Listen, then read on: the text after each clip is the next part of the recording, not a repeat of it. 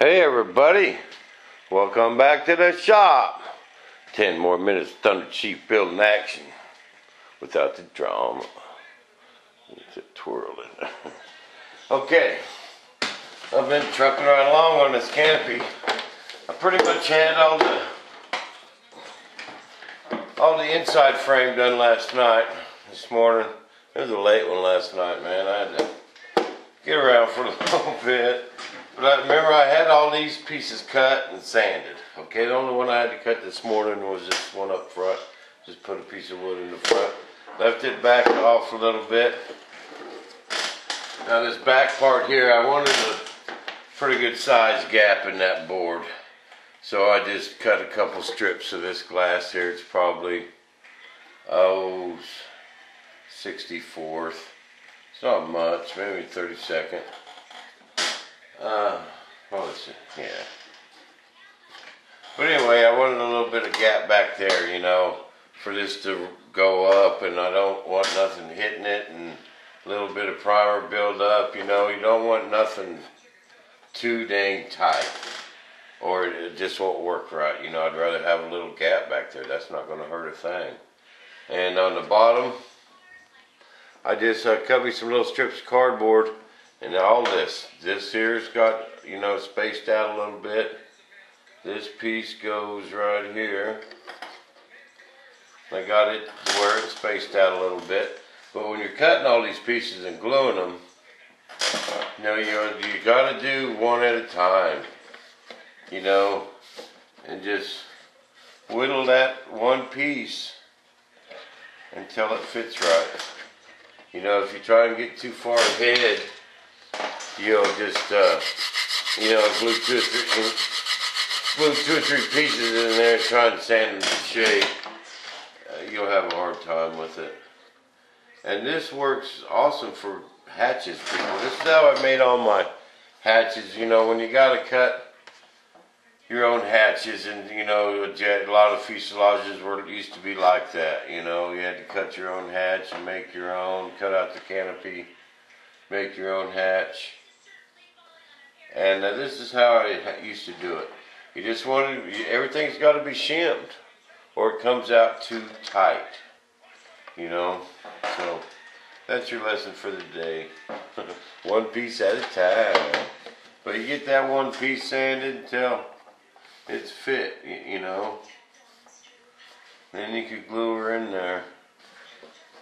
But this piece here has been sanded. See, that's how the canopy will rise right there. I mean, but it's got a piece behind it. This side here is pretty much done. Then I glued a block back here because I want you gotta make it rugged enough to where you can mold it. You know, you don't want to build it just super flimsy to where something will break off real easy or crack, you know, stuff like that. But I went in and put my center hole in here and put my screw in it. Now I'll fill that hole with clay when I mold it, but I'll leave a dimple, okay, on both pieces. That's why I know I can just drill my hole in them pieces after they're already laid up, and these holes will match up, you know, in this piece and in the actual canopy piece. So now I'm ready to glue this piece on, and this has got a little bit of gap, but it's touching a little bit in the front, and that's raised a little bit. So I'll just be able to sand on that glass just a freckle after I pull it out, and it'll be perfect. Perfect, perfect.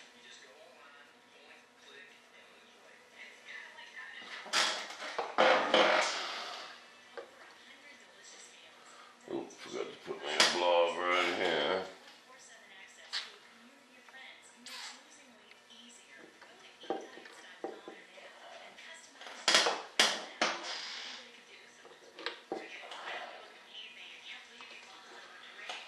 And I got this piece of fiberglass is spaced out too. Everything. That piece is spaced out. This piece is spaced out. You know, just the thicknesses of a couple pieces of cardboard. You know, this is what I'm cutting into strips and putting two of them down. That's real thin stuff, but just allows for a little bit of build up, primer. You know, just so things fit good. You know, if this got a little bit of a gap all the way around, it's alright, because that way this canopy will pull down tight. You know, if we didn't put them shims there, there's a chance this canopy wouldn't pull down tight. It'd be sticking up a little bit. You know, so I'd rather just be, and if there is a gap down there, it'll be super, super small. And that's just the best place to have it. You know what I mean? I'll put some thin in there too. This last piece here, this rounded piece, I'm thinking about just go ahead and taking it apart and then filling this cavity with Bondo. You know, that'll be nice and easy, sand it how I want it. And should be pretty simple. But all this is real simple, people. These hatches, it's just simple. You see now I made my first bulkhead, then you cut two out and you glue them together, sand them as one.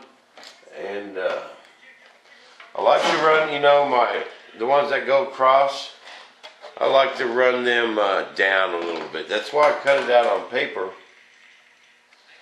and then took it down past this point here. You know, that way it just don't stop. If I would have just put this piece of board up there and traced around it and cut it out, that board would stop right there.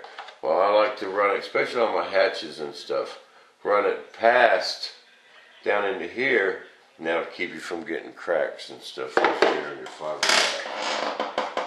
Just trying, you know, run these two past and then them two into it, then you build on top and makes really nice hatches. Really nice.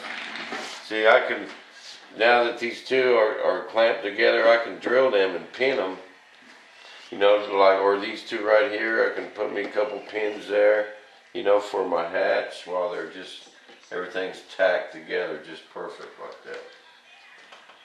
Oh, here it is. I knew I had to get another one of these blocks glued up. I'm just going to glue this right in the back so I don't first.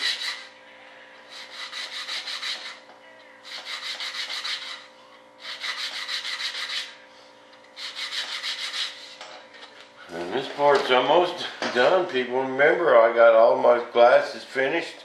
I won't have to glass it. And just quick and easy, bam. This thing will be ready to mold, man.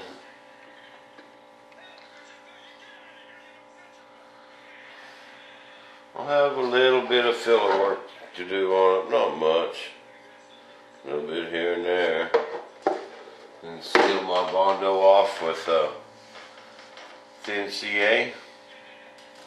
Bam. Okay, now that's all locked in place. Now, I got two screws in this back one.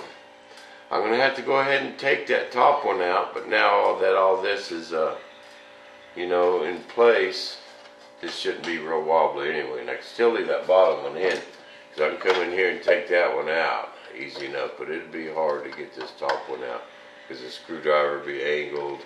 So I'm going to take that top one out before I glue this piece on.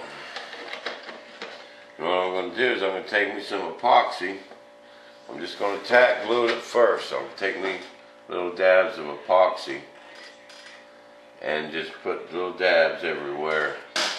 And then I could come down, put it in place, tape it. I'm just afraid if I tried to glue that whole thing, it would just be, epoxy be everywhere. I'd rather just take it out and glue it up good with a pastry bag. You know what I mean? But all that's fitting really good, man. I used my vibrating saw so it didn't leave much of a gap. And shoot, look at that. That's going to be cool. That is going to be cool, man. Can't wait to get this thunderchief done. What you think there, sharp pencil? Think that's going to work?